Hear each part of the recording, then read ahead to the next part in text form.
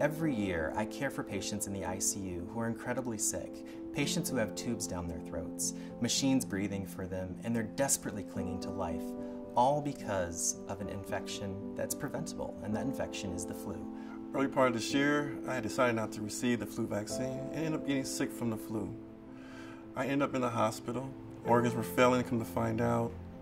And if it wasn't for the great doctors here at Kaiser Permanente, I wouldn't be here today. I want to emphasize that the flu vaccine is the single most important thing that you can do to protect yourself during the flu season.